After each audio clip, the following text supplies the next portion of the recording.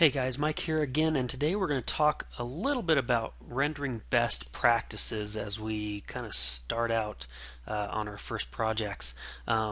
Rendering can very easily become the most time intensive part of your project, especially when taking into account the fact that once we get into materials and lighting, we really have to render out our scene in order to see what we're doing for the most part. So, a quick fact for you just to kind of tell you exactly how important saving time on rendering is. If we were to take the Pixar's Cars 2 movie, for example, and let's just say that they're rendering at 24 frames per second, each individual frame, they had a server or a render farm consisting of about 12,500 CPU cores, and the estimate was they were spending 11.5 hours rendering each individual frame. Now, obviously, we may not be working on that large of a project, but if we start spending 10, 20 seconds each time we need to see one of our changes, that is way too long of a time, and we're going to end up spending minutes, if not hours, each day waiting for those pixels to resolve. So with that in mind, let's get started here. I just have a quick, small little interior scene. It's just a little kid's room, and I've already rendered out an initial render. Now, the first thing we need to understand is that we do have access to see how long our rendering times take. Anytime, whatever kind of render we do, it is recorded. And if we look down on the bottom left corner of our 3ds Max, it's going to tell us how long it took to render that frame. So this view here, this low quality, what we call draft render, took me 16 seconds. Now, let's say, for example, that I was making a change to this chair. The material, the lighting, whatever it is, if I wait 16 seconds every time I make a change to that chair, then every 4 changes I'm wasting a minute of my time. If we can cut that down into, say, 2, maybe even 4 seconds of render time, then we've made a significant change in how much time we have to work on our scene versus how much time we are sitting in our chair waiting for those pixels to resolve.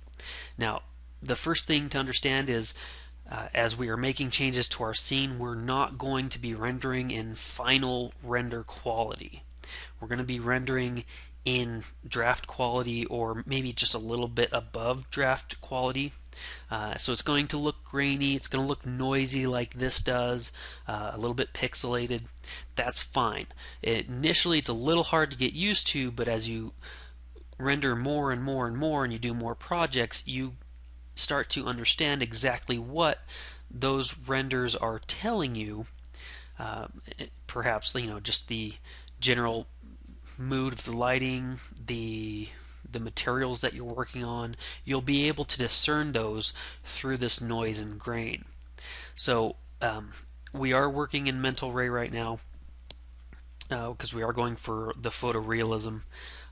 So obviously time is of the essence. Mental Ray doesn't really like to go very fast. There's a lot of calculations involved. And even on a very powerful machine like my own, this is still taking way too long. If I were to up this to final render quality and turn this up to, say, 720p resolution, which is 1280 by 720, this could easily take me 2-3 hours to render. Just kind of depends on what the settings are and what's all involved. Now, if I turn the interior lights on in the scene, this render time easily doubles. So we have to take into account the materials in play, how many light sources we have. It's obviously in our best interest to decrease the amount of light sources we have in Mental Ray, just for time's sake. So what are some tips that we can do, or some tips we can use and things we can do in order to bring that time down? So there's a few things. One is to keep our image precision and our final gather precision very low. If we can get away with using draft on both, great. If not, and you have a powerful machine, then every once in a while we'll tick the image precision up to low, and a lot of times we can just leave final gather precision on draft. If not, then we can kick it up to low, but that's really going to hurt us. Just remember that every time we increase a render setting, we are exponentially increasing our render time. Okay. And then with final gather bounces, just so the light can bounce around the room at least a couple of times, we'll leave the final gather bounces at 2. For final render quality, a lot of people up that anywhere between 4 and 7. Again, you're exponentially increasing your render time, but your image is going to look that much better. A lot of people are curious as to see what it's going to look like with final render settings. I would say just work on each individual piece of your scene and get them kind of perfected, and then when you're ready, you just increase to the final render quality, and a lot of times within 1 or 2 shots you've got it.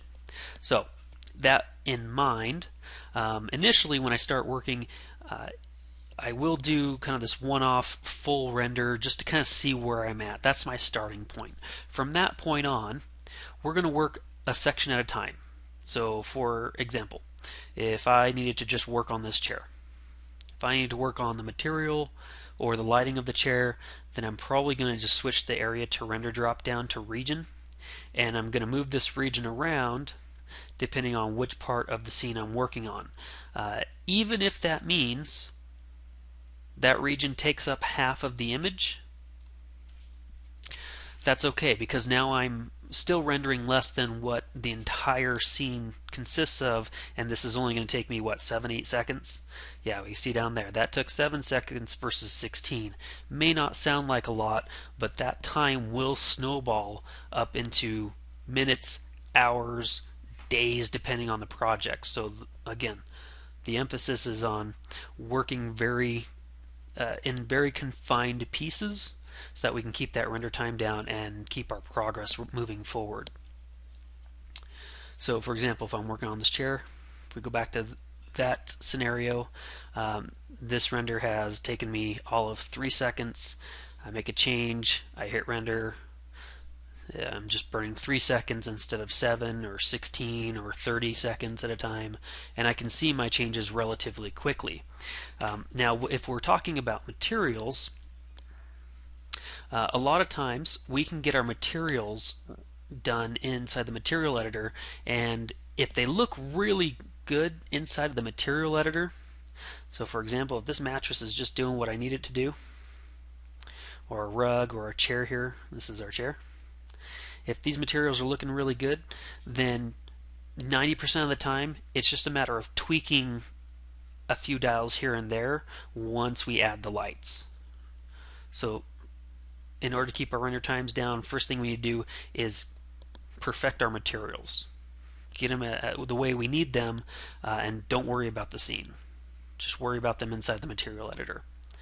Once we add the lights, then we're going to want to work with each section of the scene where that light affects. So for example, let's go actually down here to the bottom. These lights down here that are off right now, these are solely affecting sort of the bottom half of the scene, and so I would most likely just be rendering out this portion to make sure that those lights are doing their job very well, and then I'd move on. So the idea here is to decrease the size of the renders as much as possible. So if we're working on the stack of books, we're not going to render all of this. There's really no reason for it. If all we're doing is working on this bottom stack, then we could easily decrease that region, and we can just render those books. Okay, and the smaller we can get that, the more confined that we can work, the quicker we're going to be at making changes and rendering out what we need to very quickly. And we can hit this all day, and it's really not going to spend too much time. See, we're down to 2 seconds on this one. In addition to that, we can crop. So in case you get bothered by the rest of the scene while you're working on a particular area, we can just crop our region. And so it's only going to take the region that we want, and we can work specifically on that. So we kind of work in kind of the keyhole or the tunnel vision mentality here.